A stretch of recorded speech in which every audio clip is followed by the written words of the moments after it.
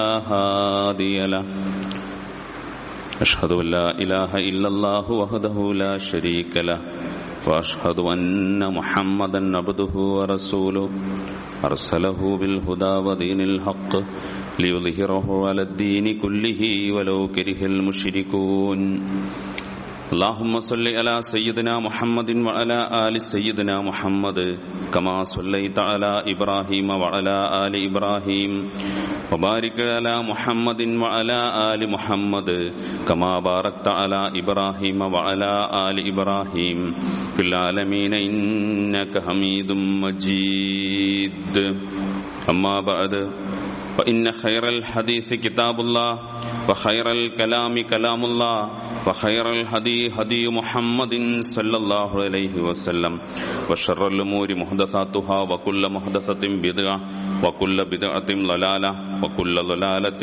في النار أيها الإخوان والأخوات أوصيكم وإياي أولا بتقوى الله قال الله تعالى في القرآن المجيد أعوذ بالله من الشيطان الرجيم بسم الله الرحمن الرحيم ولله على الناس حج البيت من استطاع إليه سبيلا ومن كفر فإن الله غني عن العالمين صدق الله العلي العظيم ആദരണീയരായ സത്യവിശ്വാസികളെ, വിശ്വാസിനികളെ, അള്ളാഹുവിൻ്റെ രക്ഷയെ ആഗ്രഹിച്ചുകൊണ്ടും ശിക്ഷയെ ഭയപ്പെട്ടുകൊണ്ടും ജീവിക്കണമെന്ന് എന്നോടെന്ന പോലെ നിങ്ങളോടും വസിയത്ത് ചെയ്യുകയാണ്, ഉപദേശിക്കുകയാണ്. കാരുണ്യവാനായ നാഥൻ അവന്റെ വിധിവിലക്കുകളെ സൂക്ഷിച്ചുകൊണ്ട് ജീവിക്കുന്ന യഥാർത്ഥ മുത്തഖീങ്ങളിൽ നമ്മെ ഉൾപ്പെടുത്തുമാറാകട്ടെ. മഹാനായ ഷാഹ് വലിയുല്ലാഹി ദഹ്ലവി ഇന്ത്യയിൽ ജീവിച്ചിരുന്ന മഹാനായ ഒരു പണ്ഡിതനും പരിഷ്കർത്താവുമായിരുന്നു. അദ്ദേഹത്തിന്റെ ജീവിത ചരിത്രം പരിശോധിച്ചാൽ ജീവിതത്തിൽ രണ്ട് ഘട്ടങ്ങൾ അദ്ദേഹത്തിന്റെ ജീവിത ചരിത്രത്തിൽ കാണാം. ഒന്നാമത്തേത് അദ്ദേഹം ഹജ്ജ് നിർവഹിക്കുന്നതിന് മുമ്പുള്ള കാലഘട്ടം. രണ്ടാമത്തേത് അദ്ദേഹത്തിന്റെ ഹജ്ജിന് ശേഷമുള്ള ജീവിത കാലഘട്ടം. ഹജ്ജിന് മുമ്പുള്ള കാലഘട്ടത്തേക്കാൾ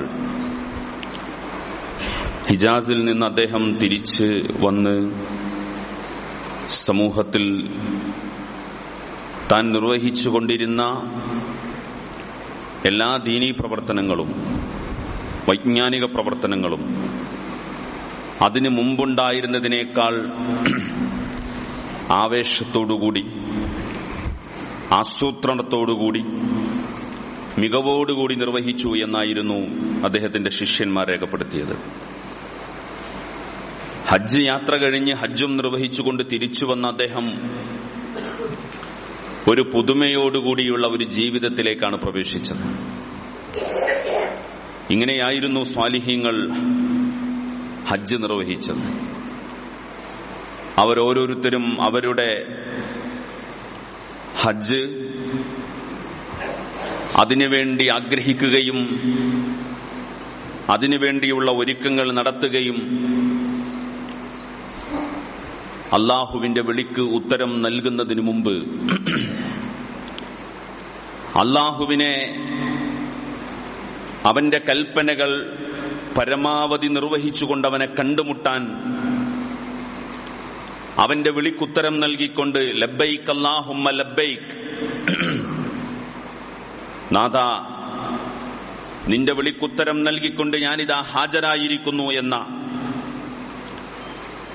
അള്ളാഹുവിന്റെ പ്രവാചകൻ ഖലീലുല്ലാഹി ഇബ്രാഹിം നബി അലൈഹി സ്വലാത്തു വസ്സലാം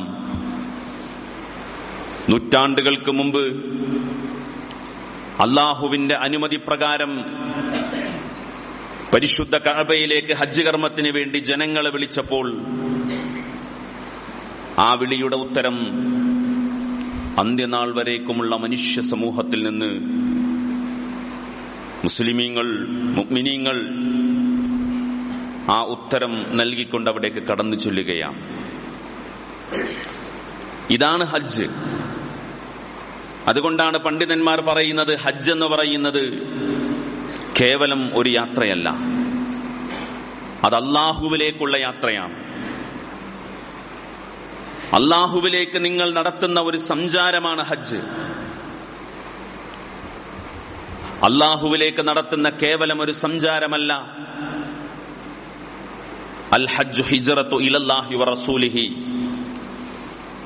നിങ്ങളുടെ ഹജ്ജ് അല്ലാഹുവിലേക്കും റസൂലിലേക്കുമുള്ള ഈ കാലഘട്ടത്തിലെ ഒരു ഹിജ്റ കൂടിയാണ്. കാരണം അല്ലാഹുവിന്റെ മഹാന്മാരായ പ്രവാചകന്മാരെല്ലാം അവരുടെ ജീവിതത്തിലെ നിർണായകമായ ഘട്ടങ്ങളിൽ അല്ലാഹുവിന്റെ കൽപ്പനകൾക്കനുസരിച്ചുകൊണ്ട് അവരുടെ മണ്ണും വീടും നാടും ഉപേക്ഷിച്ചു കൊണ്ടുപോയവരാണ്. ഖലീലുല്ലാഹ് ഇബ്രാഹിം നബി അലൈഹി സ്വലാത്തു വസ്സലാം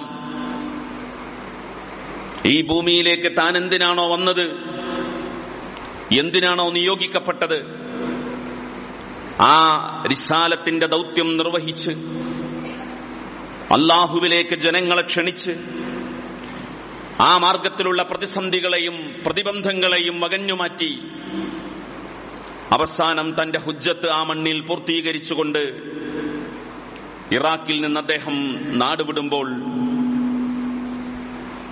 ഇന്നി ദാഹിബുൻ ഇലാ റബ്ബി സയഹ്ദീൻ, ഞാൻ എന്റെ റബ്ബിലേക്ക് യാത്ര പോവുകയാണ്. സയഹ്ദീൻ, അവൻ എന്റെ മാർഗം കാണിച്ചു തരും, അവൻ എന്റെ വഴി നിശ്ചയിച്ചു തരും, അവൻ എന്റെ ദൗത്യത്തിന്റെ മാർഗത്തിൽ, എന്നെ ഏൽപ്പിച്ചിരിക്കുന്ന ഉത്തരവാദിത്വത്തിന്റെ മാർഗത്തിൽ എനിക്ക് വഴി കാണിച്ചു വരുന്നവനാണ് എന്റെ നാഥൻ എന്ന് പ്രഖ്യാപിച്ചുകൊണ്ടാണ് മഹാനായ ഖലീലുല്ലാഹി ഇബ്രാഹിം നബി അലൈഹി സ്വലാത്തു വസ്സലാം ഈജിപ്തിലേക്കും ഫലസ്തീനിലേക്കും പോകുന്നത്. മൂസാ നബി അലൈഹി സ്വലാത്തു വസ്സലാം സമാന സ്വഭാവത്തിൽ ഈജിപ്തിന്റെ മണ്ണിൽ അല്ലാഹുവിന്റെ ദീനിനെ പ്രബോധനം ചെയ്ത് ഫിർഔനോടും ഫിർഔനിന്റെ ശിങ്കിടിമാരോടും അല്ലാഹുവിന്റെ ദീനിനെ കുറിച്ചും തൗഹീദിനെ കുറിച്ചും പ്രബോധന പ്രവർത്തനങ്ങളിൽ ഏർപ്പെട്ട് സംഘർഷങ്ങളുടെയും പ്രയാസങ്ങളുടെയും പ്രതിബന്ധങ്ങളുടെയും ഘട്ടങ്ങളിൽ തന്റെ ദൗത്യം പൂർത്തീകരിച്ചുകൊണ്ട് ഈജിപ്ത് വിടുന്ന സന്ദർഭത്തിൽ അദ്ദേഹവും പ്രഖ്യാപിച്ചത് എന്റെ നാഥൻ എന്റെ കൂടെയുണ്ട്. ഇന്ന മഅയ റബ്ബി സയഹ്ദീൻ, ആ പടച്ച തമ്പുരാൻ അവൻ എനിക്ക് വഴി കാണിച്ചു തരും. ആർത്തലച്ചു നിൽക്കുന്ന ചെങ്കടലിന്റെ മുമ്പിൽ, തിരമാലകൾ ആർത്തലച്ചു നിൽക്കുന്ന ചെങ്കടലിന്റെ മുമ്പിൽ വഴിമുട്ടി നിൽക്കുന്ന മൂസാ നബി അലൈഹി സ്വലാത്തു വസ്സലാം, പുറകിൽ ഫിർഔനുണ്ട്. ഫിർഔന്റെ സർവായുധ സന്നാഹിതരായ പട്ടാളങ്ങളും സംവിധാനങ്ങളും മറ്റൊരു തിരമാല പോലെ അവിടേക്ക് കടന്നു വന്നുകൊണ്ടിരിക്കുകയാണ്. ചോദിച്ചു അവർ മൂസാ നബി അലൈഹി സ്വലാത്തു വസ്സലാമെ, എന്ത് ചെയ്യും മൂസ? നമ്മളിപ്പോൾ പ്രതിസന്ധിയിൽ അകപ്പെട്ടു പോയിരിക്കുന്നല്ലോ. കടലാണ് മുമ്പിൽ, പുറകിലുള്ളത് പിശാചിന്റെ സംഘവുമാണ്. ചെകുത്താനും കടലിനുമിടയിൽ എന്ന് നമ്മൾ പറയാറുണ്ടല്ലോ. ആ സന്ദർഭത്തിലാണ് മഹാനായ പ്രവാചകൻ മൂസാ നബി അലൈഹി സ്വലാത്തു വസ്സലാം പ്രഖ്യാപിച്ചത്, എന്റെ നാഥൻ എന്റെ കൂടെയുണ്ട്, ആ പടച്ച തമ്പുരാൻ എനിക്ക് വഴി കാണിച്ചു തരും. ഇതായിരുന്നു ആ പ്രവാചകന്മാരുടെ മുഴുവൻ ഹിജ്റ എന്ന് പറയുന്നത്. നാടുവിട്ട യൂസുഫ് നബി അലൈഹി സ്വലാത്തു വസ്സലാം ഈ ഹിജ്റയാണ് നിർവഹിച്ചത്. മഹാനായ മുഹമ്മദ് മുസ്തഫ സല്ലല്ലാഹു അലൈഹി വസല്ലം നിർവഹിച്ചതും ഈ ഹിജ്റയാണ്. അല്ലാഹുവിലേക്കുള്ള യാത്രയായിരുന്നു. മാ അത്യബകി ബലദും വലൗലാ അന്ന ഖൗമി യഖ്റജൂനി മാ സകൻത ഗൈറക്. മക്കേ, എന്തൊരു വിശിഷ്ടമായ മണ്ണാണ് നീ, എന്ത് പവിത്രമായ ഒരു നാടാണ് നീ. വലൗലാ അന്ന ഖൗമി യഖ്റജൂനി മാ സകൻത ഗൈറക്. ഈ സമൂഹം എന്നെ ഇതിൽ നിന്ന് പുറന്തള്ളിയില്ലായിരുന്നുവെങ്കിൽ ഞാൻ ഈ മണ്ണ് വിട്ടൊരിക്കലും പോകുമായിരുന്നില്ല. ജീവനോടെ സ്വന്തം ജന്മനാടിൽ നിന്ന് കരൾ പറിച്ചെടുക്കുന്ന വേദനയോടുകൂടി നടത്തിയ സഞ്ചാരങ്ങളായിരുന്നു അവരുടെ ഹിജറകൾ. ആ വേദനകൾ അനുഭവിക്കാതെ അല്പകാലത്തേക്കാണെങ്കിലും സ്വന്തം മണ്ണിൽ നിന്നും കുടുംബത്തിൽ നിന്നും ബന്ധങ്ങളിൽ നിന്നും വേറെറുക്കാതെ ഒരു ഹാജിക്കും ഹാജക്കും അവരുടെ ഹജ്ജ് അതിന്റെ പൂർണ്ണതയിലേക്ക് എത്തിക്കാൻ സാധിക്കുകയില്ല. നമസ്കാരം ഒരു യാത്രയാണ്.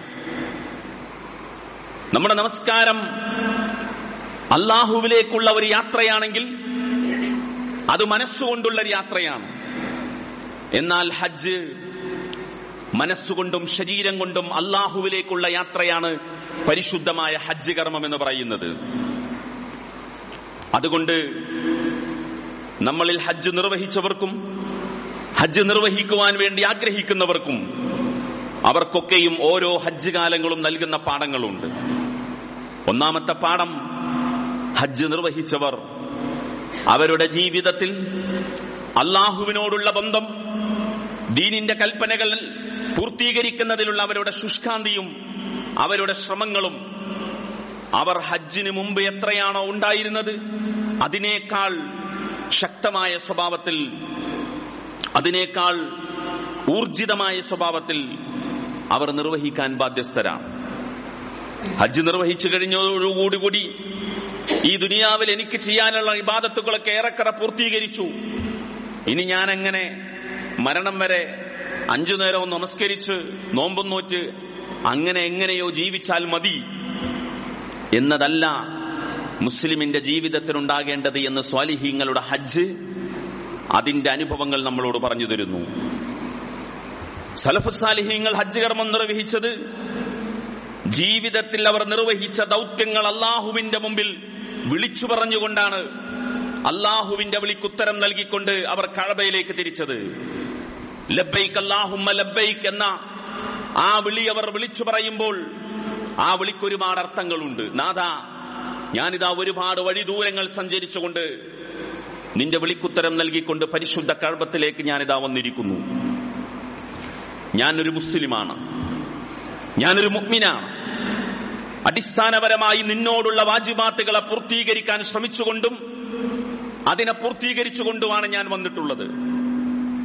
എന്റെ സമ്പത്ത്, എന്റെ ജീവിതം, അതിന്റെ വിശുദ്ധിയും അതിന്റെ സാധ്യമാകുന്ന എല്ലാവിധത്തിലുള്ള പവിത്രതയും കാത്തുസൂക്ഷിച്ചുകൊണ്ടാണ് നാഥ നിന്നിലേക്ക് ഞാൻ തിരിച്ചിരിക്കുന്നത് എന്നതുകൂടിയാണ് ആ വിളിക്കുത്തരം നൽകുമ്പോൾ ഓരോ ഹാജിയും ഹാജയും യഥാർത്ഥത്തിൽ തന്നെയും പ്രഖ്യാപിക്കുന്നത്. അതുകൊണ്ടാണ് റസൂലുള്ളാഹി സ്വല്ലല്ലാഹു അലൈഹി വസല്ലം 2 മനുഷ്യരുടെ ഹജ്ജിനെ കുറിച്ച് നമുക്ക് വിവരിച്ചു തന്നത്. അല്ലാഹുവിന്റെ മുമ്പിൽ ജീവിതത്തിന്റെ വിശുദ്ധിയും നന്മകളുമായി കടന്നു വന്നവൻ ലബ്ബൈക് അല്ലാഹുമ്മ ലബ്ബൈക് എന്ന് വിളിച്ചു പറയുന്ന സന്ദർഭത്തിൽ ആ മനുഷ്യനോട് അല്ലാഹു പറയുന്നത്, നാദാഹു മുനാദിൻ മിനസ് സമാ ലബ്ബൈക വസഅദൈക സാദുക ഹലാലും വറാഹിലതുക ഹലാൽ വഹജ്ജുക മബ്റൂറും ഗൈറു മഅ്സൂർ. അവൻ ചെലവഴിച്ച അവന്റെ പണം, അവന്റെ പാതേയം, അവന്റെ യാത്രയും സംവിധാനങ്ങളും എല്ലാം നിഷിദ്ധങ്ങളിൽ നിന്ന് മുക്തമായത്. അതുകൊണ്ട് നിന്റെ ഹജ്ജ് അത് സ്വീകാര്യമായ ഹജ്ജായിരിക്കുന്നു. പാപങ്ങളിൽ നിന്ന് മുക്തമായ അല്ലാഹുവിന്റെ അടുക്കൽ സ്വീകാര്യമായിരിക്കുന്ന ഹജ്ജാണെന്ന് അല്ലാഹു അവന്റെ വിളിക്കുത്തരം നൽകിക്കൊണ്ട് പറയുകയാണ്. നിന്റെ വിളി കേട്ടിരിക്കുന്നു, നീ അറിയിച്ചിരിക്കുന്ന ലബ്ബൈക വസഅദൈക, നിന്റെ വിളി ഞാൻ കേട്ടിരിക്കുന്നു എന്ന് അടിമയോട് അല്ലാഹു പറയുകയാണ്. മറ്റൊരാളുടെ ഹജ്ജ് അവന്റെ പാതയം മുഴുവൻ ഹറാമിലാണ്, അവന്റെ സമ്പത്തും ഹറാമിലാണ്.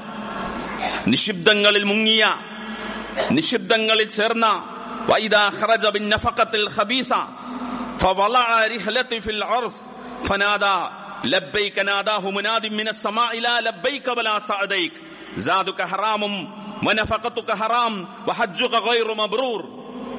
ഇല്ലടോ, നിഷിബ്ദങ്ങളിൽ ഊട്ടപ്പെട്ട നിന്റെ സമ്പത്തുമായി, നിഷിബ്ദങ്ങളുമായി ബന്ധപ്പെട്ട നിന്റെ വിഭവങ്ങളും നിന്റെ പാതയങ്ങളുമായി കടന്നു വന്നവനെ, നിന്റെ ഹജ്ജ്, നിന്റെ വിളിക്ക് ഞാൻ ഉത്തരം, നിന്റെ വിളി ഞാൻ കേട്ടിട്ടില്ല, നിന്റെ ഹജ്ജ് സ്വീകാര്യമല്ല എന്ന് പടച്ചതമ്പുരാൻ ആ ഹാജിയോട് അല്ലെങ്കിൽ ഹാജയോട് അറിയിക്കും എന്നാണ് റസൂലുള്ളാഹി സ്വല്ലല്ലാഹു അലൈഹി വസല്ലം നമ്മളെ പഠിപ്പിക്കുന്നത്. എങ്ങനെയാണത് അറിയിക്കുക? നമ്മുടെ മനസ്സുകൾക്കകത്ത് തന്നെ അതിന്റെ ബോധം നമുക്കുണ്ടാകും. നാട്ടുകാരെ കാണിക്കാൻ വേണ്ടിയാണ് നമ്മൾ ഹജ്ജ് ചെയ്തതെങ്കിൽ, സമൂഹത്തിലുള്ള മുസ്ലിമിന്റെ മുഅ്മിനിന്റെ ബാഹ്യമായ സ്വഭാവത്തിലുള്ള അതിന്റെ അംഗീകാരത്തെ നിലനിർത്താൻ വേണ്ടിയാണ് നമ്മൾ ലക്ഷങ്ങൾ ചെലവഴിച്ചുകൊണ്ട് ഹജ്ജ് ചെയ്തതെങ്കിൽ, അതെ, അവിടെ ചെന്ന് ഹജ്ജ് കർമ്മം നിർവഹിച്ചുകൊണ്ടിരിക്കുമ്പോഴൊക്കെയും അവന്റെ മനസ്സ് പിടച്ചുകൊണ്ടിരിക്കും. നിഷിദ്ധങ്ങളുമായിട്ടുള്ള സമ്പർക്കത്തെ വേർപ്പെടാത്ത മനുഷ്യ, നിന്റേത് വെറും യാത്ര മാത്രമാണ്, വെറും യാത്രയാണ് നിന്റേത്. അതുകൊണ്ടാണ് മഹാനായ ശുറൈഹുൽ ഖാളി റഹിമഹുല്ലാ ഹജ്ജിനെ കുറിച്ച് പറഞ്ഞു, എത്രയെത്ര യാത്രക്കാർ, ഒരുപാട് യാത്രക്കാരാണുള്ളത്. അൽ ഹാജ് ഖലീലും വറഖ്ബാനും കസീർ. യഥാർത്ഥത്തിൽ യാത്രക്കാരാണ് കൂടുതലുള്ളത്, ഹാജിമാർ കുറവാണ്. കാരണം അധികം ആളുകളുടേതും വെറും സഞ്ചാരങ്ങൾ മാത്രമാണ്, വെറും സഞ്ചാരങ്ങൾ മാത്രമാണ്.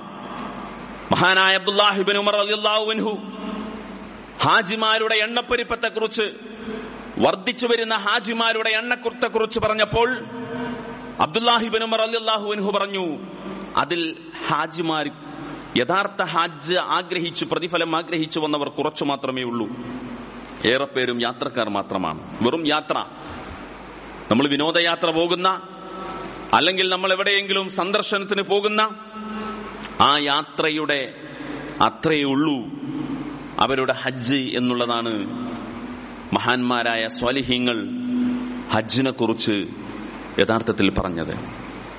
മഹാനായ അനസ് ഇബ്നു മാലിക് റളിയല്ലാഹു അൻഹു ഇഹ്റാമിലേക്ക് പ്രവേശിച്ചു കഴിഞ്ഞാൽ അദ്ദേഹത്തിന്റെ സംസാരങ്ങളിലുടനീളം ഭൗതിക ജീവിതത്തിന്റെ നാളേക്ക് വേണ്ടിയുള്ള ആലോചനകളോ ചിന്തകളോ ആയിരുന്നില്ല അദ്ദേഹത്തിന്റെ മനസ്സിലുണ്ടായിരുന്നത്.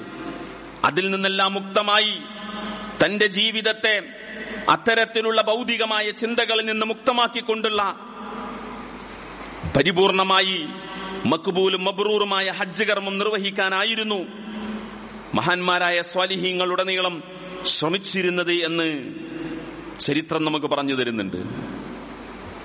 മഹാനായ ഉമർ ഇബ്നുൽ ഖത്താബ് റളിയല്ലാഹു അൻഹുവിന്റെ അവസാനത്തെ ഹജ്ജിനെ കുറിച്ച് കഴിഞ്ഞ ഖുതുബയിൽ നിങ്ങൾ കേൾക്കുകയുണ്ടായി. അദ്ദേഹത്തിന്റെ ജീവിതത്തിലെ അവസാന കാലഘട്ടത്തിലെ ഹജ്ജ് കർമ്മം മിനായിൽ വെച്ചുകൊണ്ട് അല്ലാഹുവിനോട് അദ്ദേഹം കൈകൾ നീട്ടിക്കൊണ്ട് പ്രാർത്ഥിക്കുന്നത്, സ്വാലിഹീങ്ങൾ എങ്ങനെയായിരുന്നു ഹജ്ജിനെ കണ്ടതെന്നും അവരുടെ ജീവിതവും ഹജ്ജും തമ്മിലുള്ള ബന്ധമെന്തായിരുന്നു എന്ന് വ്യക്തമാക്കി തരുന്നു. അല്ലാഹുവിനോട് ഭൂമുഖത്ത് താൻ ജീവിച്ച ജീവിതത്തിന്റെ അതിന്റെ കണക്കുകൾ എടുത്തു പറഞ്ഞുകൊണ്ട്, നാഥ, എന്റെ ശരീരം ദുർബലമായി കൊണ്ടിരിക്കുന്നു, വാർദ്ധക്യത്തിൻ്റെതായ ലക്ഷണങ്ങളും സ്വഭാവങ്ങളും എന്റെ ശരീരത്തിലുണ്ട് നാഥ. അല്ലാഹുമ്മ കബറത്ത് സിന്നി വളഅഫത്ത് ഖുവതി വൻതശറത് റഅയതി ഫഖ്ബിൽനി ഇലൈക ഗൈറ മുളയ്യൻ വലാ മുഫർരിതൻ. പടച്ചതമ്പുരാനെ, ഞാൻ എന്റെ വാർദ്ധക്യത്തിന്റെ അവശതയിലേക്ക് പോയിക്കൊണ്ടിരിക്കുകയാണ്, എന്റെ ശരീരത്തിന് അതിന്റെ ക്ഷീണങ്ങൾ ബാധിച്ചുകൊണ്ടിരിക്കുന്നു, എന്റെ ആളുകൾ നാടിന്റെ നാനാഭാഗങ്ങളിലും അവർ വികസിച്ചുകൊണ്ടിരിക്കുന്നു, അവർ പരന്നുകൊണ്ടിരിക്കുന്നു. അതുകൊണ്ട് നാഥ, എനിക്ക് നഷ്ടങ്ങൾ സംഭവിക്കുന്നതിന് മുമ്പ്, എനിക്ക് വലിയ പാപങ്ങൾ എന്നിൽ സംഭവിക്കുന്നതിന് മുമ്പ് എന്നെ നീ തിരിച്ചു വിളിക്കണം നിന്നിലേക്ക് എന്ന് പ്രാർത്ഥനാ നിർഭരമായ മനസ്സോടുകൂടിയാണ് മഹാനായ ഉമർ ഇബ്നുൽ ഖത്താബ് റളിയല്ലാഹു അൻഹു തന്റെ ഹജ്ജ് കർമ്മം നിർവഹിച്ചത്. ഇങ്ങനെയാണ് മുസ്ലിമിന് യഥാർത്ഥത്തിൽ അവന്റെ ഹജ്ജ് കർമ്മവും നിർവഹിക്കാൻ കഴിയേണ്ടത്. ജീവിതത്തിന്റെ ഏത് ഘട്ടങ്ങളിലാണെങ്കിലും പരിശുദ്ധമായ ഹജ്ജ് കർമ്മം നിർവഹിക്കുവാൻ കഴിവെത്തിച്ചേരുന്ന ഒരു സന്ദർഭം നമുക്കുണ്ടായി കഴിഞ്ഞാൽ ആ ഹജ്ജിലേക്ക് നിങ്ങൾ ധൃതിപ്പെട്ടുകൊണ്ട് അതിനുവേണ്ടി നിങ്ങൾ ശ്രമിക്കുക എന്ന് മുഹമ്മദ് മുസ്തഫ സല്ലല്ലാഹു അലൈഹി വസല്ലം നമ്മളെ പഠിപ്പിച്ചു. ഹജ്ജ് കർമ്മം നിർവഹിക്കുവാൻ നിങ്ങളിൽ ധൃതി ഉണ്ടാകേണ്ടതുണ്ട്. ആ ധൃതി എന്ന് പറയുന്നത് നിങ്ങളുടെ ബാങ്ക് ബാലൻസ്, നിങ്ങളുടെ കയ്യിലുള്ള പണമെത്തിയോ എന്നത് മാത്രമല്ല. നിങ്ങളുടെ മനസ്സും ശരീരവും നിങ്ങളുടെ കുടുംബജീവിതങ്ങളും നിങ്ങളുടെ വ്യവഹാരങ്ങളിലും ആ പരിശുദ്ധമായ ഹജ്ജ് കർമ്മത്തിലേക്ക് നിങ്ങൾ പുറപ്പെടുന്നതിന് മുമ്പ് നിങ്ങൾക്ക് ജീവിതത്തിൽ സകലമാന തെറ്റുകളിൽ നിന്നും വൃത്തികേടുകളിൽ നിന്നും മുക്തമാകാനുള്ള മനസ്സുകൂടി ഉണ്ടാകേണ്ടതുണ്ട്. എന്നിട്ടെപ്പോഴാണോ നിങ്ങൾക്ക് അതിന് അവസരം വരുന്നത്, അതിൽ നിങ്ങൾ ധൃതി കാണിച്ചുകൊണ്ട് ഹജ്ജ് കർമ്മം നിർവഹിക്കുക. യഥാർത്ഥത്തിൽ ഹാജിമാരും ഹാജകളും എന്ന് പറയുന്നത് അങ്ങനെ ഒരുങ്ങുന്നവരാണ്. എവിടെ നിന്നോ അല്പം പണം വരാനുണ്ട് എങ്കിൽ അടുത്ത വർഷം പോയി ഹജ്ജ് ചെയ്യാം എന്ന് തീരുമാനിക്കുന്നതല്ല പൂർണ്ണതയുള്ള ഹജ്ജ്. ജീവിതത്തിൽ കൃത്യമായ പ്ലാനിങ്ങും ആസൂത്രണത്തോടുകൂടിയും ജീവിക്കുന്നവനാണ് യഥാർത്ഥത്തിൽ മുഅ്മിൻ. ആ മുഅ്മിനിന്റെ ജീവിതത്തിൽ അല്ലാഹു നൽകിയിട്ടുള്ള ജീവിത വിഭവങ്ങളുടെ കണക്കനുസരിച്ചുകൊണ്ട് അവന്റെ മനസ്സിലുണ്ടാകണം, ചിന്തയിലുണ്ടാകണം, അവന്റെ ആസൂത്രണത്തിലുണ്ടാകണം. അങ്ങനെ ഹജ്ജ് ചെയ്യാൻ ആഗ്രഹിക്കുന്ന നിയ്യത്ത് വെച്ചവനാണ് ഹാജി, അവനാണ് ഹാജ. അവന്റെ സംസാരങ്ങളിലും അവന്റെ പെരുമാറ്റങ്ങളിലും അവൻ സൂക്ഷ്മത കാണിക്കണം. കണ്ടുമുട്ടിയവരോടെല്ലാം ഒരു ഭംഗിവാക്കിന് വേണ്ടി പുറത്തു തരണമെന്ന ഭംഗിവാക്കുകൾ കൊണ്ട് യാത്ര ചോദിക്കുന്നതല്ല യഥാർത്ഥത്തിലുള്ള മര്യാദ. ജീവിതം കൊണ്ട് തന്നെ ഏത് നിമിഷവും എനിക്ക് യാത്ര പോകേണ്ടി വരുമെന്നുള്ള ബോധത്തോടുകൂടി അങ്ങനെ ഹജ്ജ് കർമ്മം നിർവഹിക്കുവാൻ ഒരുങ്ങുകയും അതിനാവശ്യമായ സജ്ജീകരണങ്ങൾ ഉണ്ടാവുകയും അതിനുവേണ്ടി പ്രാർത്ഥിക്കുകയും അത് മനസ്സിന്റെ മുന്നിൽ ഏറ്റവും വലിയ താല്പര്യമായി കൊണ്ടു നടക്കുകയും ചെയ്യുമ്പോഴാണ് നമ്മുടെ ഹജ്ജ് അതിന്റെ പൂർണ്ണതയോടുകൂടി നിർവഹിച്ചുകൊണ്ട് നമുക്ക് തിരിച്ചു വരാൻ കഴിയുക. പലപ്പോഴും നമ്മുടെ സമുദായത്തിൽ എല്ലാം കച്ചവടവൽക്കരിക്കപ്പെട്ടപ്പോൾ ഉംറയും ഹജ്ജും ഇന്ന് കച്ചവടമായി മാറി. ഉംറയും ഹജ്ജുമൊക്കെ ഇന്ന് കച്ചവടമായി മാറിക്കൊണ്ടിരിക്കുകയാണ്. കച്ചവടമാകുമ്പോൾ കച്ചവടത്തിലൂടെ കൊണ്ടുപോകുന്നവനും യഥാർത്ഥത്തിലുള്ള ഹജ്ജ് അതിന്റെ പൂർണ്ണതയോടുകൂടി നിർവഹിക്കുവാൻ ഹാജിക്കും ഹാജക്കും അതിന്റെ ആത്മീയമായ ആനന്ദവും അതിന്റെ ആത്മാവും പകർന്നുകൊടുക്കുന്നതിൽ പരാജയപ്പെടുന്നു. അതുകൊണ്ടാണ് ഹജ്ജ് കർമ്മം നിർവഹിച്ചുകൊണ്ട് തിരിച്ചു വന്നവന് ഹാജിയുടെ പട്ടമല്ലാതെ അവന്റെ സ്വഭാവത്തിൽ മറ്റെന്തു മാറ്റമാണുള്ളത്? അവന്റെ പെരുമാറ്റത്തിൽ മാറ്റമുണ്ടായോ? അവന്റെ ഭാര്യയോടും മക്കളോടും അയൽവാസികളോടുമുള്ള പെരുമാറ്റത്തിൽ മാറ്റമുണ്ടായോ? അവരെ നോക്കിക്കൊണ്ടാണ് മഹാനായ കവി അല്ലാമ ഇക്ബാൽ ചോദിച്ചത്, അല്ലയോ ഹാജിമാരെ, ഹാജകളെ, ഹിജാസിൽ നിന്ന് സംസമല്ലാതെ മറ്റെന്താണ് നിങ്ങൾ കൊണ്ടുവന്നത്? ഹിജാസിൽ നിന്ന് നിങ്ങൾ മടങ്ങി വന്നപ്പോൾ സംസമല്ലാതെ മറ്റെന്താണ് നിങ്ങൾ കൊണ്ടുവന്നത്? മുത്തു റസൂലിന്റെ അനുഭവങ്ങളും ചരിത്രങ്ങളും പാഠങ്ങളും നിങ്ങൾ കൊണ്ടുവന്നോ? ഖലീലുല്ലാഹി ഇബ്രാഹിം നബി അലൈഹി സ്വലാത്തു വസ്സലാമയുടെ സമർപ്പണത്തിന്റെ തൽഹിയത്തിന്റെ വികാരമുറ്റുന്ന അതിന്റെ ആത്മാവുമായിട്ടാണോ സഫയുടെയും മർവയുടെയും അവിടെയുള്ള സഅയിലൂടെ ജീവിതത്തിൽ അല്ലാഹുവിന്റെ താല്പര്യങ്ങളെ പൂർത്തീകരിക്കുവാൻ കൂടെ നിന്ന ഒരു പെണ്ണിന്റെ വികാരവുമായിട്ടാണോ മനസ്സുമായിട്ടാണോ നിങ്ങൾ മടങ്ങി വന്നത്? ഈ ശക്തമായ ചോദ്യമാണ് സ്വാലിഹീങ്ങൾ ഹജ്ജിനെ കുറിച്ച് നമ്മളോട് ചോദിക്കുന്നത്. അതിന്റെ വികാരം ഉൾക്കൊണ്ടുകൊണ്ട് പരിശുദ്ധമായ ഹജ്ജ് കർമ്മം നിർവഹിക്കുവാൻ നമുക്ക് ഓരോരുത്തർക്കും സാധിക്കേണ്ടതുണ്ട്. അല്ലാഹു അതിന് നമുക്ക് ഉദവി നൽകുമാറാകട്ടെ. അഖൂലി ഖൗലി ഹാദാ അസ്തഗ്ഫിറുല്ലാഹ ലീ വലക്കും.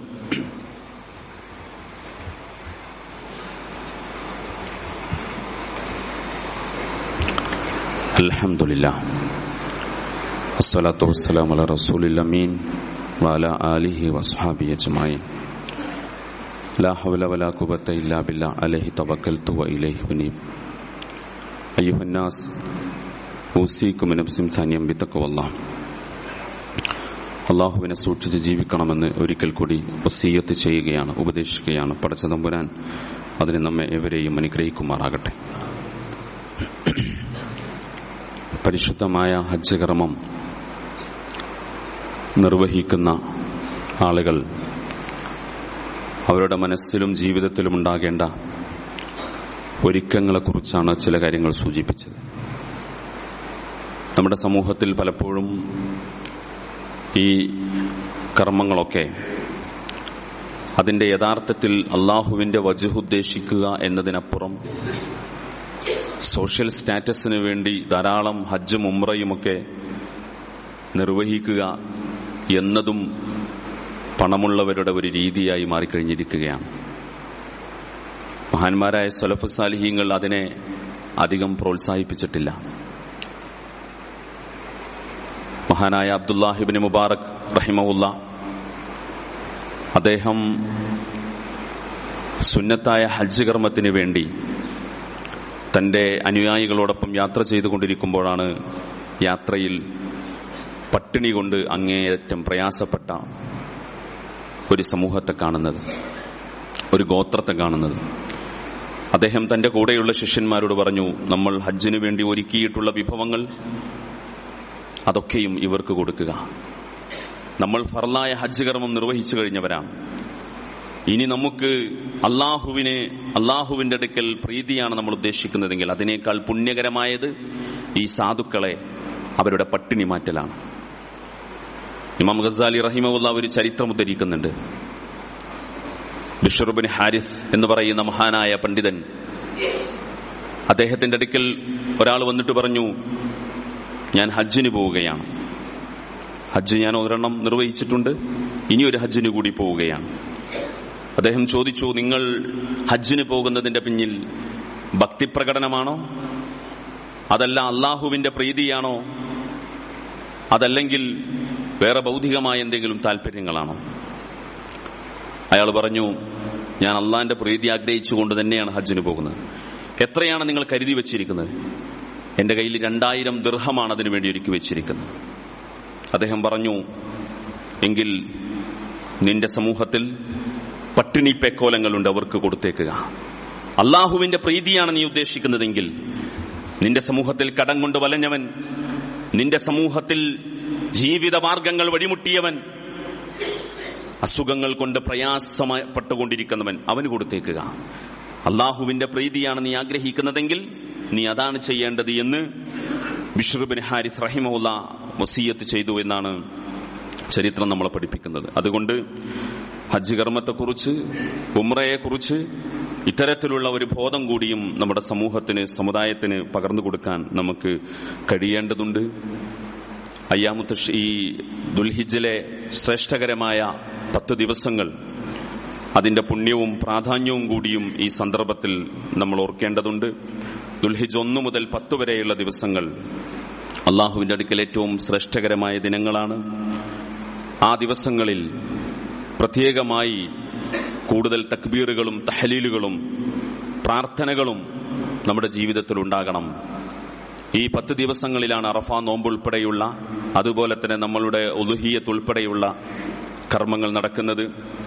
അതുകൊണ്ട് സലഫ് സാലിഹീങ്ങൾ ഈ ദിവസങ്ങളെ പ്രവാചകൻ സല്ലല്ലാഹു അലൈഹി വസല്ലമയിൽ നിന്ന് പഠിപ്പിക്കപ്പെട്ടത് പ്രകാരം വളരെ പവിത്രമായ സ്വഭാവത്തിൽ കൂടുതൽ സൽക്കർമ്മങ്ങൾ അനുഷ്ഠിച്ച് പെരുമാറ്റങ്ങളിൽ പോലും അവർ സൗമ്യത കാണിച്ചുകൊണ്ടാണ് ദുൽഹിജ്ജിന്റെ ഈ ദിവസങ്ങളെ പ്രയോജനപ്പെടുത്തിയിരുന്നത് എന്ന് നമ്മൾ ഓർക്കണം. അതുപോലെ തന്നെ നമ്മളിൽ ഉളുഹിയ്യത്തിന് വേണ്ടി തീരുമാനിച്ചവർ, സാധ്യതയുള്ളവർ, കഴിവുള്ളവർ, ഉളുഹിയ്യത്ത് അവർക്ക് നിർബന്ധമാണ് എന്ന ബോധം ഉണ്ടാകേണ്ടതുണ്ട്. അത് നിർവഹിക്കാതെ നിങ്ങൾ ഈദ് മുസല്ലയിലേക്ക് വരരുത് എന്നാണ് നബി സല്ലല്ലാഹു അലൈഹി വസല്ലം പഠിപ്പിച്ചിട്ടുള്ളത്. അതിനുവേണ്ടി നിയ്യത്ത് വെച്ചവർ ദുൽഹിജ്ജ് 1 മുതൽ അവരുടെ നഖവും മുടിയും നീക്കം ചെയ്യാതെ അതുവരെ, ആ അറവ് നിർവഹിക്കുന്നത് വരെ അത് നിലനിർത്തൽ സുന്നത്താണ്. ഇത്തരം കാര്യങ്ങളൊക്കെയും നമ്മളുടെ ഭാഗത്ത് നിന്ന് ഉണ്ടാകേണ്ടതാണ്. പ്രത്യേകിച്ച് നമ്മളുടെ ഇത്തരം കർമ്മങ്ങൾ, ഉളുഹിയ്യത്ത് പോലെയുള്ള കർമ്മങ്ങൾ സംഘടിത സ്വഭാവത്തിൽ നിർവഹിക്കലാണ് ഏറ്റവും പുണ്യകരം. നമ്മുടെ മഹല്ലിലും അതുപോലെയുള്ള സംവിധാനങ്ങൾ ഉണ്ടാകും ഇൻഷാ അല്ലാഹ്. അത്തരത്തിലുള്ള കാര്യങ്ങൾ കൂടി നമ്മൾ പ്രത്യേകം ശ്രദ്ധിക്കേണ്ടതുണ്ട്. മറ്റൊരു കാര്യം പ്രത്യേകമായി നമ്മുടെ എല്ലാവരുടെയും മനസ്സുകളിലുള്ളത് തന്നെയാണ്. ചുറ്റുഭാഗങ്ങളിലൊക്കെയും മഴയുടെ ആധിക്യം മൂലം വലിയ പ്രയാസങ്ങൾ ആളുകൾ അനുഭവിച്ചുകൊണ്ടിരിക്കുകയാണ്. ഒരുപക്ഷെ നമ്മുടെ ഈ പ്രദേശം ഒഴിച്ചുള്ള മലയോര മേഖലകൾ വലിയ കഷ്ടപ്പാടുകളിലാണ്. അനവധി ആളുകളുടെ ജീവൻ പൊലിഞ്ഞുപോയി, അനവധി കുടിലുകൾ തകർന്നു, നാശനഷ്ടങ്ങളുണ്ടായി. അള്ളാഹുവിനോട് പ്രാർത്ഥിക്കുക എന്നുള്ളതാണ് നമ്മൾ നിർവഹിക്കേണ്ടത്. അള്ളാഹുവിന്റെ ഒരു റഹ്മത്താണ് മഴ എന്നുള്ളത്. ആ റഹ്മത്ത് കൊണ്ട് തന്നെ അള്ളാഹു നമ്മളെ ഇങ്ങനെയും പരീക്ഷിക്കും എന്ന ബോധം നമുക്കുണ്ടാകേണ്ടതുണ്ട്. വരൾച്ച ഒരു ഭാഗത്ത് പരീക്ഷണമാണെങ്കിൽ മഴയുടെ ആധിക്യവും പ്രളയവും വെള്ളപ്പൊക്കവും മറ്റൊരു പരീക്ഷണമാണ്. നമ്മുടെ കർമ്മങ്ങളിലേക്ക് നമ്മൾ നോക്കുക. നമ്മളുടെ ജീവിതത്തിലെ നിലപാടുകളിലേക്ക് നമ്മൾ നോക്കുക, അത് തിരുത്തുക. ഈ പ്രയാസം മൂലം, ഈ മഴക്കെടുതി മൂലം ബുദ്ധിമുട്ടുകൾ അനുഭവിക്കുന്നവർക്ക് സമ്പത്ത് കൊണ്ടും ശരീരം കൊണ്ടും നമുക്ക് നിർവഹിക്കാവുന്ന എല്ലാവിധ സഹായങ്ങളും നമ്മൾ നിർവഹിക്കുക. അവർക്ക് വേണ്ടി നമ്മൾ അല്ലാഹുവിനോട് പ്രാർത്ഥിക്കുക. നാഥ, ഞങ്ങൾക്ക് ഏറ്റവും അനുകൂലമായ സ്വഭാവത്തിൽ ഈ മഴയെ നീ ആക്കി തീർക്കണം തമ്പുരാനെ. പടച്ച തമ്പുരാനെ, ഈ മഴ ഏറ്റവും ആവശ്യമുള്ള പ്രദേശങ്ങളിലേക്ക്, ഈ മഴ ഏറ്റവും ആവശ്യമുള്ള വൃക്ഷങ്ങളിലേക്ക്, താഴ്വാരങ്ങളിലേക്ക്, മരങ്ങളുടെ വേരുകളിലേക്ക് നീ മഴയെ കൊണ്ടെത്തിക്കണം തമ്പുരാനെ. ഞങ്ങളിൽ നിന്ന് ഇതിന്റെ ഭയാനകതകളും ഇതിന്റെ ദുരന്തങ്ങളിൽ നിന്നും ഞങ്ങളെ നീ രക്ഷപ്പെടുത്തണം തമ്പുരാനെ. റഹ്മാനായ നാഥ, ഞങ്ങളുടെ ജീവിതത്തിൽ ഞങ്ങൾ ചെയ്തുപോയ ചെറുതും വലുതുമായ തെറ്റുകൾ, പാപങ്ങൾ ഞങ്ങൾക്ക് നീ പുറത്തു മാപ്പാക്കി തരണം തമ്പുരാനെ. നാഥ, എല്ലാം അറിയുന്നവൻ നീയാണ് നാഥ. ഞങ്ങൾക്ക് സംഭവിച്ച ചെറുതും വലുതുമായ മുഴുവൻ പാപങ്ങളും അറിയുന്നവൻ നീയാണ് നാഥ. ഞങ്ങൾ രാവിലും പകലിലും ചെയ്തുപോയ ഞങ്ങളുടെ തെറ്റുകൾ അറിയുന്നവനാണ് നീയാണ് നാഥ. നിന്റെ മുമ്പിൽ ഒളികളില്ലാതെ മറകളില്ലാതെ ഹൃദയം തുറന്നുകൊണ്ട് ഞങ്ങൾ ചോദിക്കുന്നു നാഥ, ഞങ്ങളുടെ പാപങ്ങൾ ഞങ്ങൾക്ക് നീ പുറത്തു തരണം നാഥ. ഞങ്ങളുടെ തെറ്റുകൾ ഞങ്ങൾക്ക് നീ പുറത്തു തരണം നാഥ. ഞങ്ങളുടെ പാപങ്ങൾ മൂലം ഞങ്ങളെ നീ പ്രയാസപ്പെടുത്തല്ല നാഥ. നിന്റെ ശിക്ഷ കൊണ്ട് ഞങ്ങളെ നീ പ്രയാസപ്പെടുത്തല്ല നാഥ. നീ റഹീമാണ് നാഥ, നീ വദൂദാണ് നാഥ. നിന്റെ മഅ്ഫിറത്തിന് വേണ്ടി ഞങ്ങൾ യാചിക്കുന്നു നാഥ. നിന്റെ റഹ്മത്തിന് വേണ്ടി ഞങ്ങൾ ചോദിക്കുന്നു നാഥ. ഞങ്ങളെ നീ അനുഗ്രഹിക്കണം തമ്പുരാനെ. റഹ്മാനായ നാഥ, ഞങ്ങൾ അനുഭവിച്ചു കൊണ്ടിരിക്കുന്ന എല്ലാ വിഷമങ്ങളിൽ നിന്നും പ്രയാസങ്ങളിൽ നിന്നും ഞങ്ങൾക്ക് നീ അറുതി നൽകണം നാഥ. മനസ്സിന്റെ സങ്കടങ്ങളിൽ നിന്ന്, പ്രയാസങ്ങളിൽ നിന്ന്, ശരീരത്തിന്റെ ആവലാദികളിൽ നിന്ന്, പ്രയാസങ്ങളിൽ നിന്ന്, രോഗങ്ങളിൽ നിന്ന്, എല്ലാത്തിൽ നിന്നും ഞങ്ങൾക്ക് നീ മുക്തി നൽകണം തമ്പുരാനെ. റബ്ബേ, ഞങ്ങൾക്ക് കൂടുതൽ ആരോഗ്യത്തോടുകൂടി, കൂടുതൽ ആവേശത്തോടുകൂടി ഇബാദത്തുകൾ അനുഷ്ഠിക്കുവാൻ, ഹജ്ജ് കർമ്മം നിർവഹിക്കുവാൻ, അതുപോലെയുള്ള സൽക്കർമ്മങ്ങൾ ധാരാളമായി നിർവഹിക്കുവാൻ ഞങ്ങൾക്ക് നീ ആഫിയത്ത് പ്രദാനം ചെയ്യണം തമ്പുരാനെ. ഞങ്ങൾക്ക് നീ ആയുസ് പ്രദാനം ചെയ്യണം തമ്പുരാനെ. ഞങ്ങളിൽ നിന്ന് ഹജ്ജ് കർമ്മത്തിനായി യാത്ര തിരിച്ച ഞങ്ങളുടെ പ്രിയപ്പെട്ടവർക്ക് മക്ബൂലും മബ്റൂറുമായ ഹജ്ജ് കർമ്മം നിർവഹിച്ചുകൊണ്ട് ഞങ്ങളിലേക്ക് തിരിച്ചു വരാനുള്ള ഉദവി നീ നൽകണം തമ്പുരാനെ. റഹ്മാനായ നാഥ, ഞങ്ങളുടെ കുടുംബങ്ങളിൽ നീ സമാധാനം നൽകണം നാഥ. ഞങ്ങളുടെ മക്കളെ കൊണ്ടും ഭാര്യമാരെ കൊണ്ടും ഞങ്ങളുടെ ഭർത്താക്കന്മാരെ കൊണ്ടും ഞങ്ങൾക്ക് നീ കൺകുളിർമ നൽകണം നാഥ. റഹ്മാനായ നാഥ, ഞങ്ങളുടെ കുടുംബങ്ങളിൽ നീ സക്കീനത്ത് നൽകണം നാഥ, സആദത്ത് നൽകണം നാഥ. ഞങ്ങളുടെ ചുറ്റുപാടുകളിൽ ഞങ്ങൾക്ക് നീ അമ്നു നൽകണം നാഥ. ഞങ്ങളുടെ കച്ചവടങ്ങളിലും കൃഷികളിലും ഏർപ്പാടുകളിലും നീ ഖൈറും ബർക്കത്തും ചൊരിയണം നാഥ. റഹ്മാനായ തമ്പുരാനെ, നാടിന്റെ നാനാഭാഗങ്ങളിലും മുസ്ലിമീങ്ങളായ ഞങ്ങളുടെ സഹോദരിമാർ, സഹോദരന്മാർ പലവിധത്തിലുള്ള പരീക്ഷണങ്ങളിൽ അകപ്പെട്ടുകൊണ്ടിരിക്കുകയാണ്. ഷൈത്താൻ ഒരിക്കലും അവന്റെ ചെയ്തികളിൽ നിന്ന് പിന്മാറിയിട്ടില്ലല്ലോ. അവന്റെ കൂട്ടാളികൾ ഞങ്ങൾ മുസ്ലിമീങ്ങളായ സഹോദരന്മാരുടെ പൗരത്വം പോലും, ജീവിക്കാനുള്ള മണ്ണിലുള്ള അവകാശത്തെ പോലും നശിപ്പിച്ചുകൊണ്ടിരിക്കുകയാണ് ഭരണകൂടത്തിന്റെ സംവിധാനങ്ങളുടെ ഒത്താശയോടുകൂടി. റബ്ബേ, ആ തന്ത്രങ്ങളെ, ആ കുതന്ത്രങ്ങളെ നീ നശിപ്പിച്ചു കളയണം നാഥ. ദീനിന്റെ ശത്രുക്കളെ നീ പരാജയപ്പെടുത്തണം നാഥ. ഇസ്ലാമിനും മുസ്ലിമീങ്ങൾക്കും നീ ഇസ്സത്ത് നൽകണം നാഥ. ഞങ്ങളെ നയിച്ചുകൊണ്ടിരിക്കുന്ന ഉലമാക്കൾക്കും ഉമറാക്കൾക്കും ഈ സമൂഹത്തെ നയിക്കുവാനുള്ള ശക്തിയും കരുത്തും, അവർക്ക് ദിശാബോധവും നീ നൽകണം തമ്പുരാനെ. റഹ്മാനായ നാഥ, ഞങ്ങൾക്ക് നീ സ്വാലിഹീങ്ങളുടെ മരണം നൽകണം നാഥ. ഞങ്ങൾക്ക് നീ ഹുസ്നുൽ ഖാത്തിമ നൽകണം നാഥ.